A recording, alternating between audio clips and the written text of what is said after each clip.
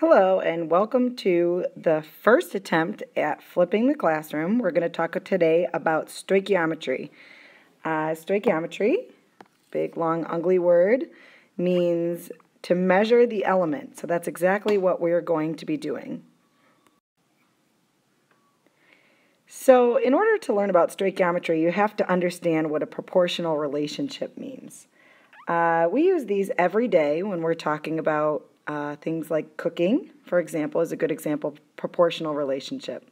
If you look at the recipe here, you can see that in my recipe, I'm making cookies. I need flour, baking soda, salt, but they need to be in these proportions. So if you wanted to make 20 dozen cookies, you would have to make 4 times this to make that many cookies. Chemistry is exactly the same way. You're looking at a proportion between the chemicals in the chemical formula. So the question says, if I have 5 eggs, okay, so this is what I've been given, is 5 eggs, how many cookies am I going to make? So I'm going to set up a dimensional analysis problem. So I'm going to say I have 5 eggs, and for every 5 dozen cookies, I need 2 eggs. And where did I get those from? I say 5 dozen cookies is what my recipe calls for. That's my product that I'm going to make. It's going to take me 2 eggs. So I multiply this out. 5 times 5 is 25 divided by 2. I can make 12.5 dozen cookies. So stoichiometry is just like the recipe that we just looked at. It has to do with mass relationships between substances in a chemical reaction, and that's based on the mole ratio, right? And the mole ratio is what you would see in a chemical formula. For example, if we said that you have hydrogen gas and you mix it with oxygen gas and it yields water, this would all be fine, except that this needs to be balanced, right? So it's going to take 2 of these and then 2 of these in order to balance that. And that is what we call the mole ratio. Those are the coefficients in a balanced chemical equation. Another example would be magnesium metal plus oxygen gas yields magnesium oxide. Again, we have to balance this. It's going to take 2 of these to balance off with this oxygen here. So we need to then change this to a 2. And these 2's right here, these are our coefficients. Those are called coefficients, and those are where we're going to get our mole ratio from. Take a look at this problem. This is potassium plus sulfur yields potassium sulfide. The coefficient ratio between the potassium and the sulfur is a 2-to-1 ratio. Again, those come from 2 to 1 right here. In chemistry, we have imaginary ones that we write there. That tells me that 2 atoms of potassium react with every 1 atom of sulfur. Or another way to say that is that 2 moles of potassium will react with every 1 mole of sulfur. All roads are going to lead through the mole in stoichiometry, just like they did in the mole chapter. Steps to solving a stoichiometry problem. Step 1, write a balanced chemical equation there. If you don't know how to balance yet, now would be a good time to learn, because you can't even start stoichiometry without balancing first.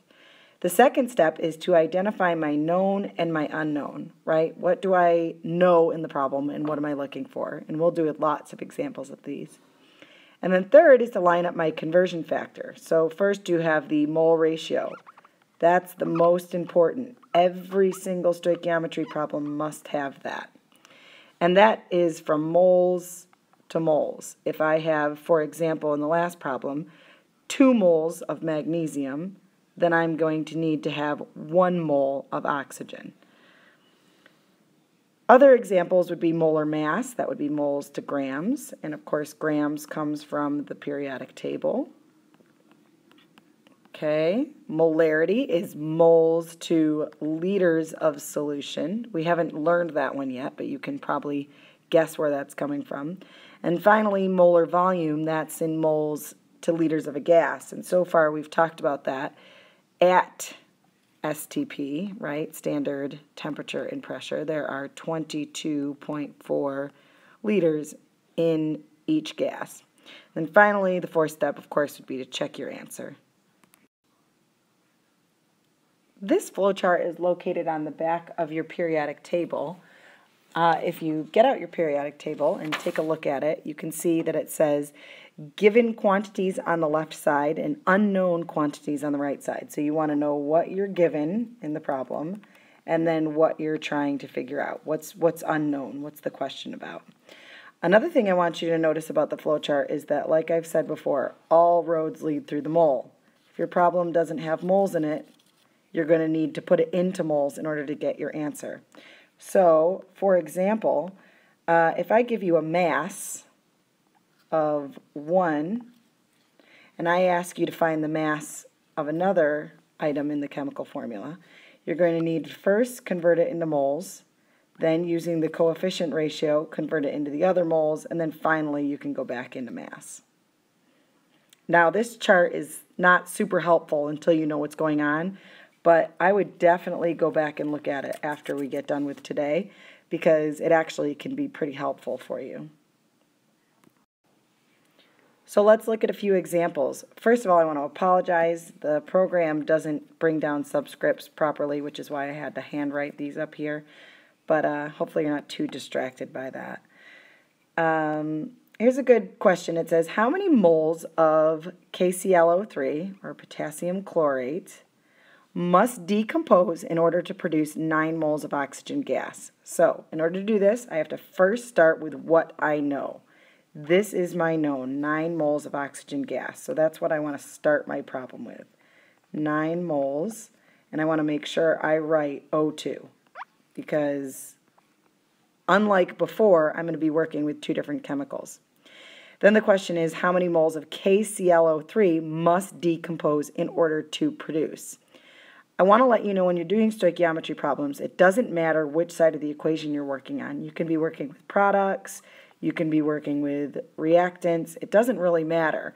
The coefficients are still going to stay the same. So we're going to look at a ratio between oxygen and potassium chlorate. So your oxygen is over here on the product side, your potassium chlorate is over here on the reactant side.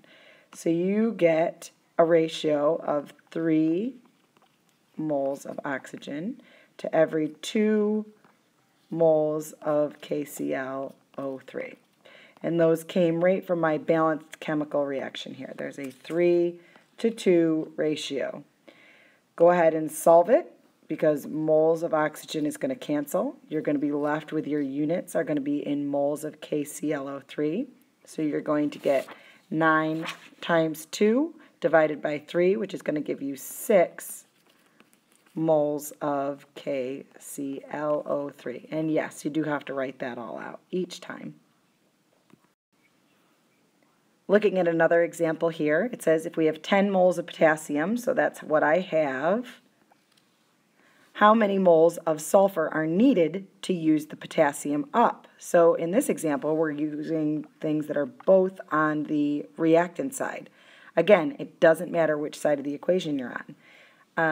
So I want to know how many moles of sulfur. That's my unknown.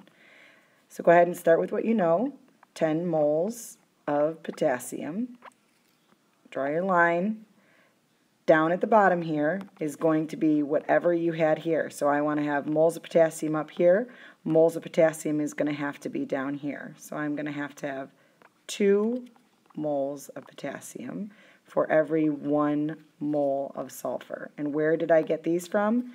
These coefficient ratios right here come from these numbers here. And of course in chemistry we don't write ones, so you can pretend there's an imaginary 1 that's written right there. So this 2-to-1 ratio down at the bottom came from up here. So 10 divided by 2, 1 mole of sulfur, that's what your units are going to be in, is going to equal 5 moles of sulfur, should be your answer. Another example, you've got iron added to chlorine is going to yield iron 3 chloride. The question has to do with the iron 3 chloride and the chlorine. So we're working with a reactant and a product. Again, it does not matter. So you start with what you know. You have 30 moles of chlorine. And I want to know, the question I want to know is how many moles of iron chloride are going to be produced. So I start my problem with 30 moles of chlorine. Notice I was really careful to pay close attention to the sig figs, right? 3.0 is going to give me the proper number of sig figs, 30.0, sorry, 3.0. And therefore, my answer is going to have 3 sig figs. How many moles of FeCl3 are produced? So at the bottom here is going to be moles of chlorine. You're going to have 3 moles of chlorine. And up here, you're going to have 2 moles of FeCl3. Plug that into your calculator. You get 20. Your answer is going to be 20. Don't forget sig figs, though. So you're going to get 20.0 moles of FeCl3.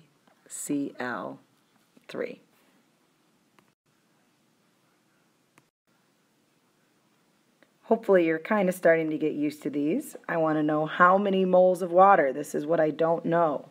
How many moles of water is my unknown, are required to produce 0.5 moles of oxygen. Set it up with what you know first. So I know 0.50 moles of oxygen gas is diatomic. And it wants to know how many moles of water are required. So take a look up here. I have a 1 to 2 ratio. That's what I'm going to use down here. I'm going to use 1 mole of O2 for every 2 moles of H2O. Moles of O2 are going to cancel. Moles of H2O is what I'm left with. 0.5 times 2 is going to equal 1. Again, sig figs matter, so I'm going to have to use 1.0 moles of H2O. Should be my answer. In this example, copper mixes with silver nitrate to yield silver plus copper nitrate. Finally, this problem is a little bit different. Now we have grams of silver. And we want to know how many grams of silver are going to be formed from 4 moles of copper. So this is my unknown, grams of silver, and this is what I know here. Now I want you to take a minute to look at the back of your periodic table at that chart, the given and the unknown quantities. So if I want to know how many grams, this is my unknown here, mass of B, how many grams of silver will be formed from 4 moles of copper. So this is what I'm given, moles of copper, and I need to get to grams of silver. So I'm going to need my coefficient ratio. That comes from my from my balanced chemical formula. So I've got copper, silver, that's my coefficient ratio. And then I'm going to use the molar mass. And where do you think I get my molar mass from? I get my molar mass from the periodic table. Let's go ahead and set this up. I've got